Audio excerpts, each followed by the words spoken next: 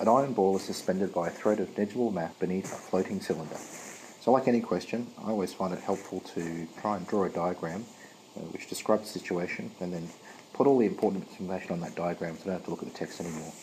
So I know I've got a cylinder, I know beneath the cylinder I've got an iron ball which is suspended by a string. I'm told it has a height of 6 centimeters, surface area 12 centimeters squared, and I'm also told the density of the cylinder. I'm also told that the cylinder is submerged by 2 centimeters, 4 centimeters above the water, 2 centimeters below the water. Area here is 12 centimeters squared, and the question I'm asked is, what is the radius of the iron ball? That's the thing I want to find. So the first thing I notice is that my object is in equilibrium. It's not accelerating upwards or downwards, so by Newton's second law, that tells me that the sum of the forces must be 0. So the way that we can approach this is we can recognize that we've got two objects here. I have the styrofoam and I have the ball. The forces acting on the ball is I have a weight force, the weight of the iron ball. I also have a buoyant force. This buoyant force here of the iron ball is given by the weight of the displaced fluid, the weight of the fluid that would take up the same volume as the ball. And if they're the only two forces acting on my ball, then my ball would sink. So there must be a third force, and that's going to be the tension force. Tension force arising from the string. If I look at my styrofoam,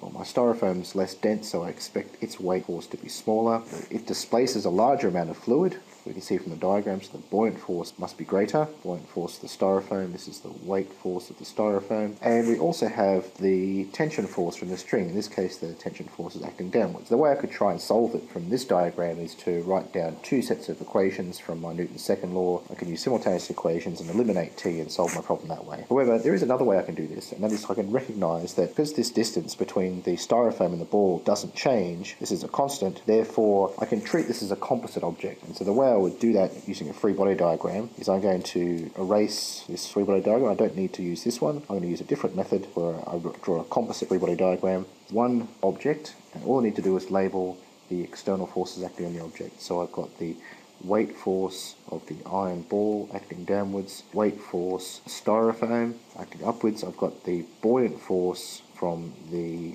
iron, and then I've got the buoyant force from the styrofoam. And because it's a composite object, I don't label any internal forces, so we don't see that tension force on that diagram, only external forces. And so the sum of those forces still has to be 0. So in order to write down Newton's second law, I need to choose a direction. I'm going to choose the upwards direction as being the positive direction. Buoyant force of the styrofoam plus the buoyant force of the iron ball minus the weight force of the iron ball minus the weight force of the styrofoam must be equal to 0. So let's just remind ourselves what the buoyant force is. So how do we get the buoyant force? We remember that the buoyant force is given by the weight of the displaced fluid. And so the buoyant force of the styrofoam here is given by the weight of the fluid that would occupy this volume here. So one way of writing weight is mass times gravity. That's your weight force. Or another way of writing mass is equal to the density times the volume.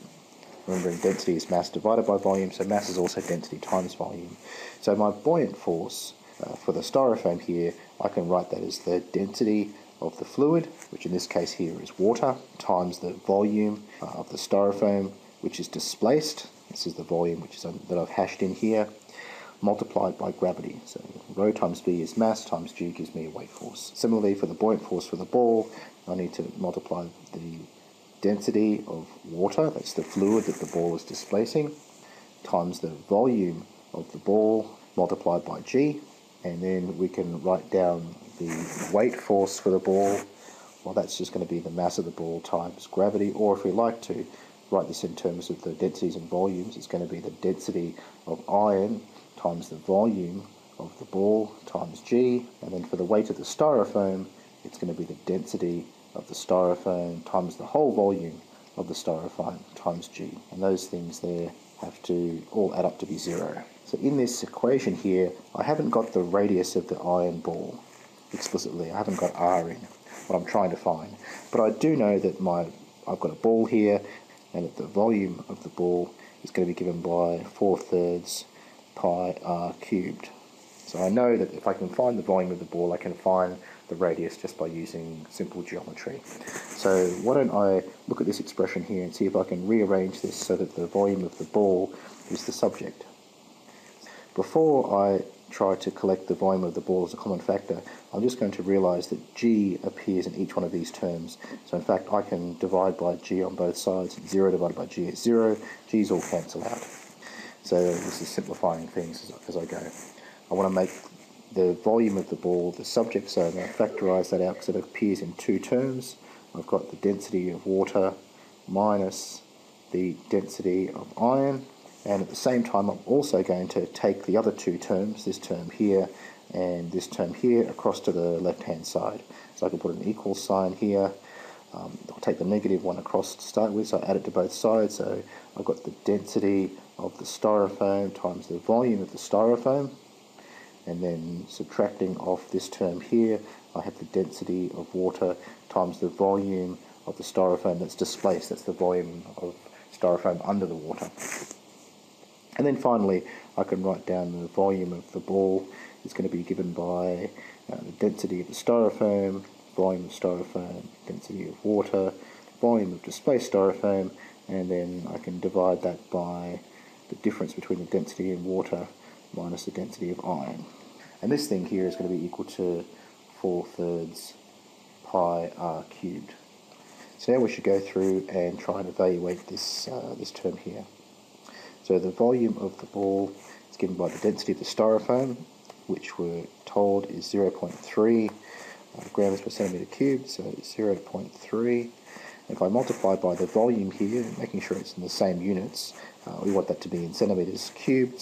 So the volume of the styrofoam is given by the area times the height, so it's 12 times 6, so that's going to be 72, minus the density of water. We can look up, you might remember that it's 1,000 kilograms per metre cubed.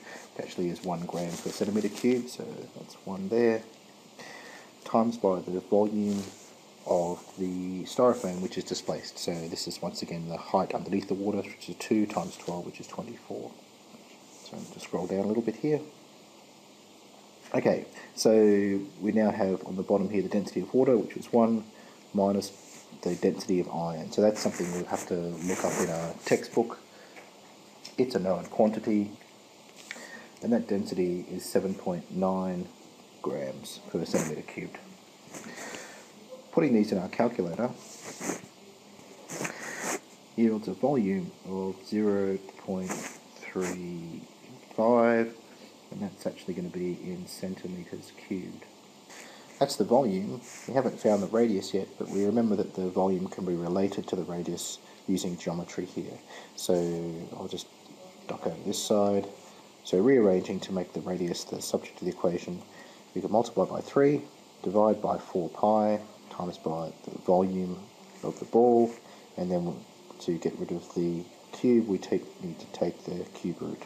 So we can put those numbers into our calculator to find the radius, and this will be a radius will be in centimetres. And that gives 0.437 centimetres as the radius. So let's quickly check this by changing one of the parameters of the system. So let's say that my density increases. Rather than having an iron ball, I'm going to have a uranium ball, but the system still stays the same. That is, the styrofoam is still submerged by 2 centimetres.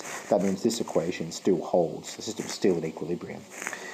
So if my density increases, that's this term here, gets larger, then my denominator becomes a bigger number. That means my volume of my ball must decrease, therefore I have a smaller ball if I have a bigger density. That makes sense. Now if you understand the concepts, then I invite you to try problem 51 in chapter 15, which will really help you consolidate your understanding of the buoyant force and how to apply this to a composite system.